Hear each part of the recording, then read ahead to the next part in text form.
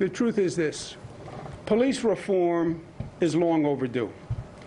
And Mr. Floyd's murder is just the most recent murder. This is not just about Mr. Floyd's murder. It's about being here before, many, many times before. It is about a long list that has been all across this country that always makes the same point: injustice against minorities in America by the criminal justice system. And today is about enough is enough. It's about Fannie Lou Hamer. I'm sick and tired of being sick and tired. How many times do you have to see the same case before you do something? How many times? This was Eric Garner. This was Abner Louima. It was Amadou Diallo. Same case over and over and over, and still no change. And Mr. Floyd's murder, God bless this country for standing up and saying enough is enough. I respect them.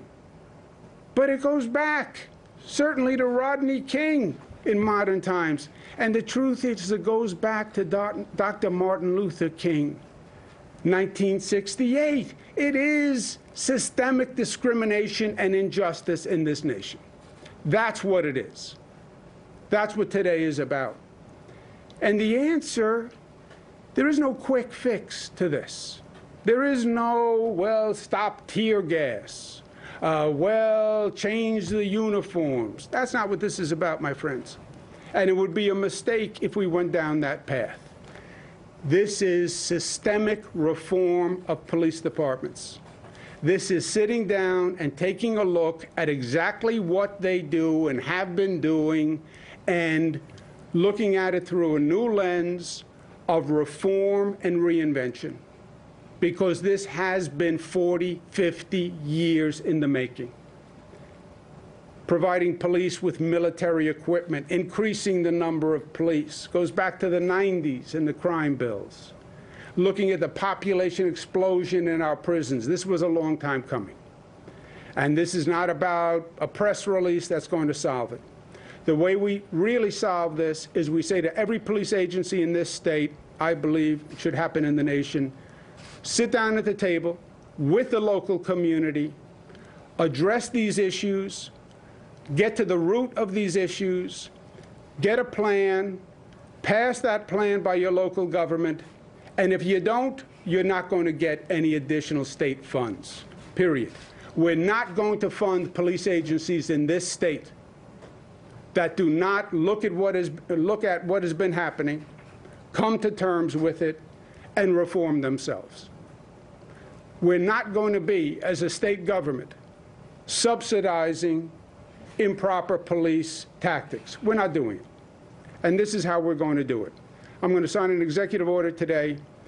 We'll require local governments and police departments all across the state, about 500, to develop a plan that reinvents and modernizes police strategies and programs in their community. They must formulate a plan. They have to address the use of force by police officers, crowd management, community policing, bias awareness, de-escalation, restorative justice, community-based outreach. They have to have a transparent citizen complaint disposition procedure. So if you make a complaint, it's not just yelling out the window. You find out what happened to that complaint.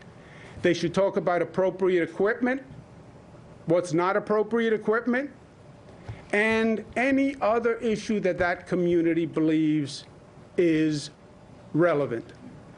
That discussion has to happen with the community participants in the room. That plan then has to be enacted into local law. Every city, every county. It has to be done by April 1. If it's not done by April 1, and if it's not passed, they're not going to be eligible for state funding, period. And look, it's simple. This is something that has to be done anyway. Because what we know is certainly true is there is no trust between the community and the police. That's what the protests have said. There's no trust. And if there is no trust, the relationship doesn't work. If there's no trust, the police can't effectively police. If there's no trust, the community is not going to allow the police to police. And there is no trust, or there is a breach of the trust, and that has to be restored and repaired. And the only way to do it is to get in a room, get to the table, let everyone say their piece, and let's figure it out community by community all across this state. It will be statewide. No other state has done it, but New York State will lead the way because New York is New York tough, smart, united, disciplined, and loving.